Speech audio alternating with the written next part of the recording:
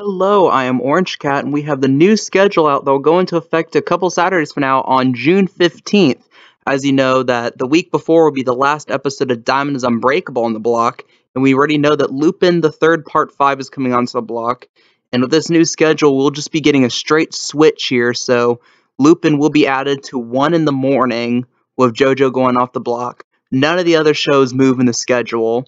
Some people believe that with Boruto's recent drop in ratings, that we might see some late switch up where it moves to the bottom of the block and Hunter x Hunter maybe gets moved up a slot or two since that's over in a couple weeks. But we don't get that here. I think it's smart in the time being, considering that moving Hunter x Hunter will be weird with only 2 episodes left.